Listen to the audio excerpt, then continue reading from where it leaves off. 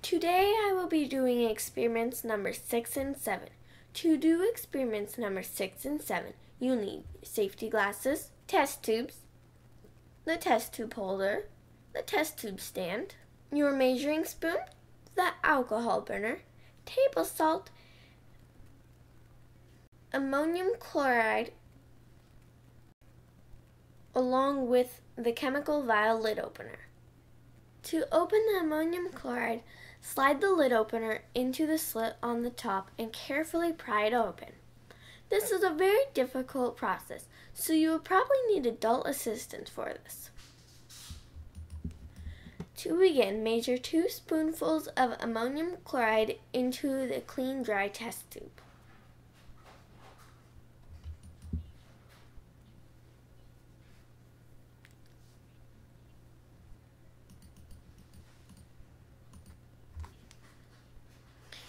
Be sure to clean your measuring spoon in between chemicals.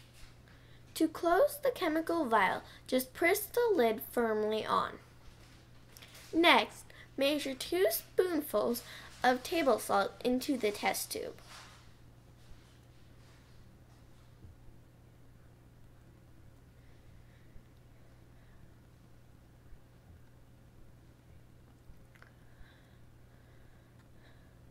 Then stir these together very thoroughly.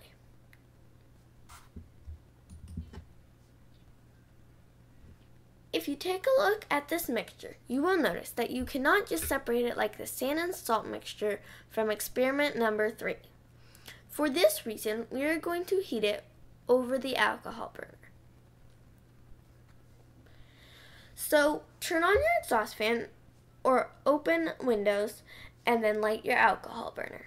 Now we are noticing some white fog forming and white residue along the sides of the test tube. This process is called sublimation, when a solid goes directly from the solid state to a gas state. And then the white residue forming on the sides of the test tube is caused by desublimation, which is when a gas goes from the gas state directly to a solid state without becoming liquid first. So if we take a look at the bottom of the test tube, we notice that there's one white substance down there and one along the edges. The table salt appears to be the one in the bottom, and the ammonium chloride appears to be along the sides. For this next step, carefully pour out the table salt from the bottom of the test tube into a container to dispose of.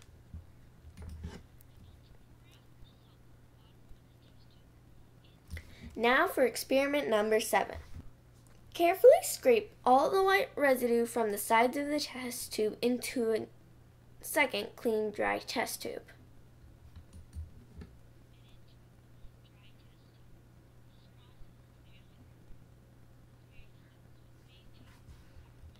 This process is very slow, so it may take several minutes.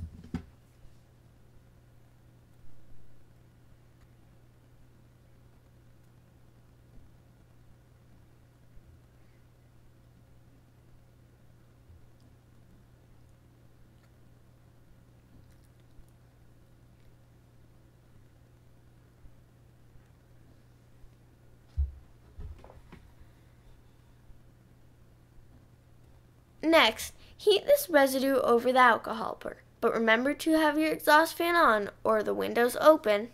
So now we are noticing white fog forming, and the white residue is again forming on the sides of the test tube.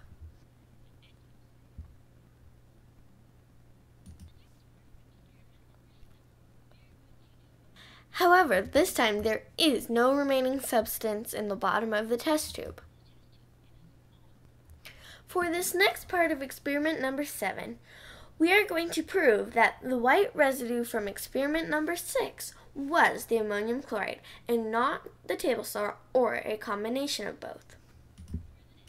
To do this, measure 1 small spoonful of ammonium chloride into a clean, dry test tube and heat it over your alcohol burner.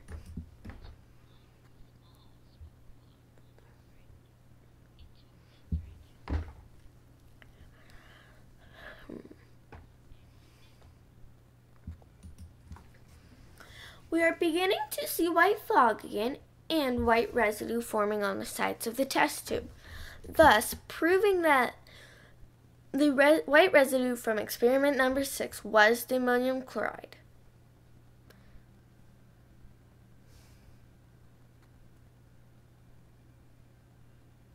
There is no residue in the bottom of the test tube, so we know for sure that it's ammonium chloride.